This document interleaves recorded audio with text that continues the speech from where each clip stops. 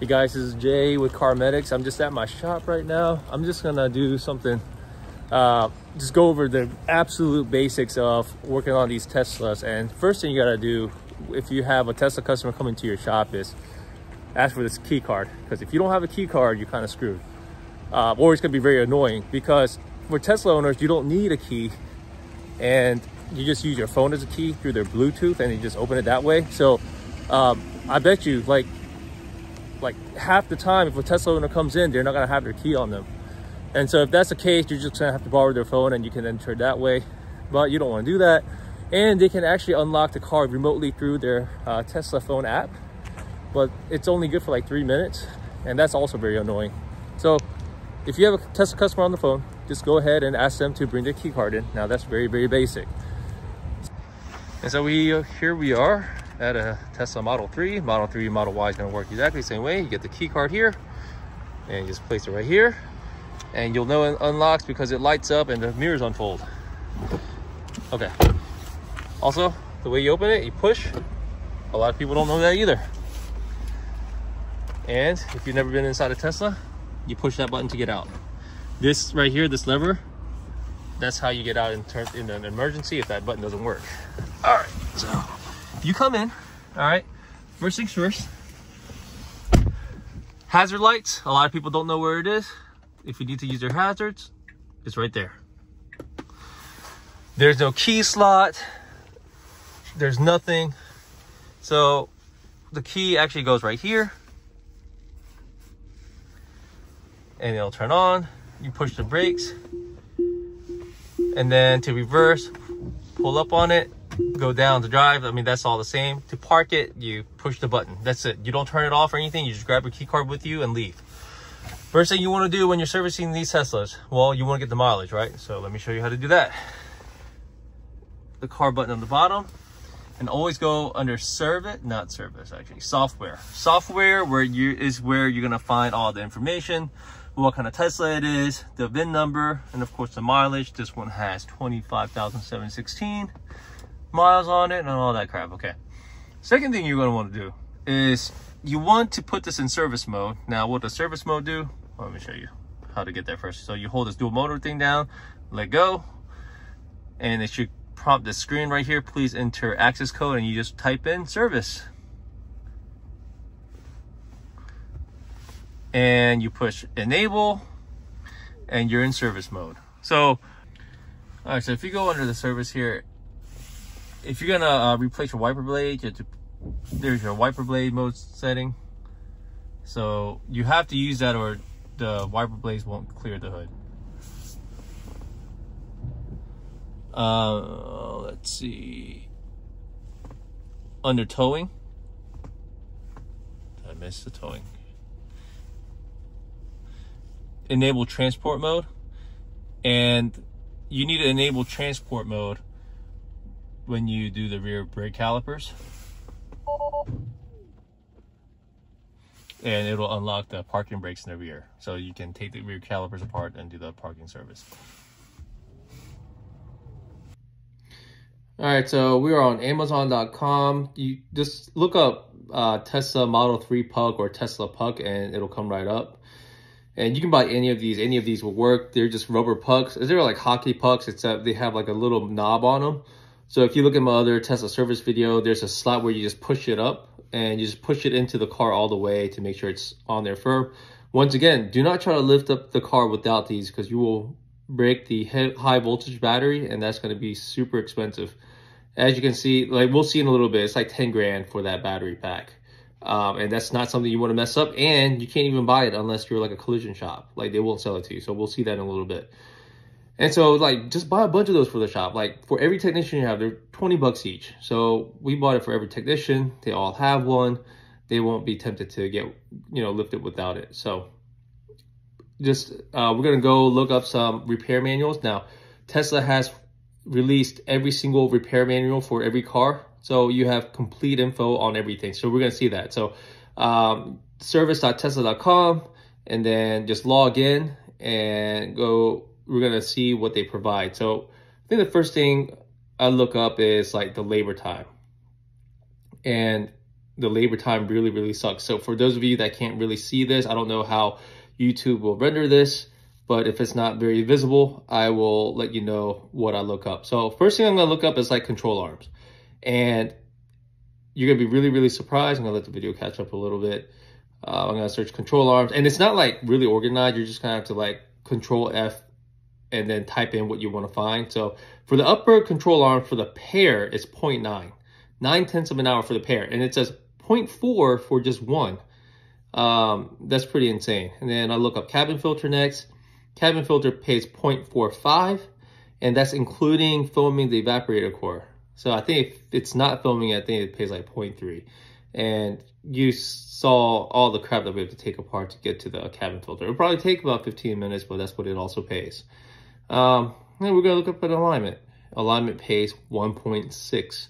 And you have to take a bunch of crap in the back to adjust the rear camber and toe. And then you're gonna have to, the front toe, you have to remove all the plastic from the front. From the frunk, yeah. All right, and then they provide all kinds of electrical diagrams and connectors. Some of the diagrams are really good, some of them are really crap, but they're there. So, you know, you see the plug-in connectors, things like that. And then let's look up the service manuals. I mean, there is info on everything. All the torque specs are there. Pretty much, if you can build Legos, you can work on Teslas, because it's all step by step. You know, something like AllData, it'll tell you what to do, what tools to use. Same thing with Tesla. It's all there. So I think I'll look up alignment. So 4-wheel alignment check, 4-wheel alignment check and adjust. And then it tells you to like put 42 pounds of air pressure on all the tires. I mean, it just goes step by step. How to loosen, how to adjust the camber, caster. I mean, everything's there. Very straightforward if you know how to follow directions. Once again, it's just very time consuming. Another thing you're gonna do often is like the 12-volt battery. So once again, all the torque specs, all the steps, everything is there. Honestly, if all the consumers had access to this, then, you know, they'd be able to do it by themselves. And you even see they have a DIY guide. Next thing you're gonna do is look up the parts manual. You wanna go to epc.tesla.com, and it's gonna be a parts catalog of every part of the Tesla. So you can see, one thing to note is there's shipping charges for every little part. Like every little bolt, every little part, it's gonna be a shipping charge. You're not gonna pick it up from your local Tesla service center. It's gonna come from like Georgia, like parts distribution house. So just like any other car, like if you have like, I don't know, like access to, you know, dealer parts, I mean, this is very similar. All the specs, and you just push that plus cart button to order, and you place order, and they'll mail it to you. Some parts you can't get, like this 12-volt battery you can get. Like most of the stuff you can get. There's some things that you cannot get. So I'm looking at a high voltage battery. High voltage battery is one of those things that you cannot get. They will not sell it to you. Also, the you won't be able to get the drive units either. They are Tesla only. Or some parts are Tesla only, some parts are like certified collision center only, and some are just open to everybody. So if you go to find part, you get like access to all the part numbers and descriptions and everything like that, but you can't really order from there.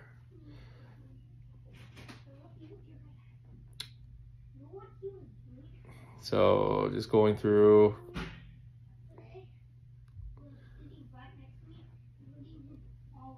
And you can just, you know, type in anything and it'll just pop right up. You get body parts, mirrors, everything.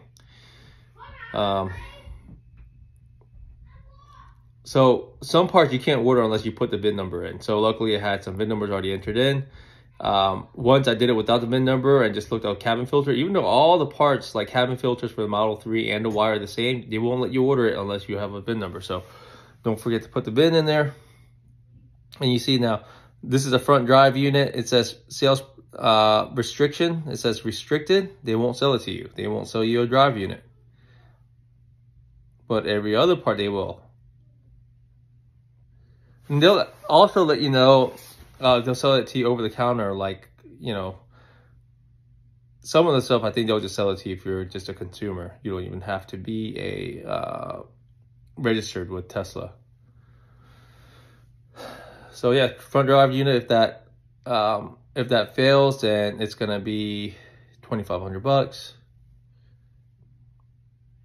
And then I think I'll look up the high voltage battery just because I was curious. I guess you can also, here it is, the high voltage battery assembly.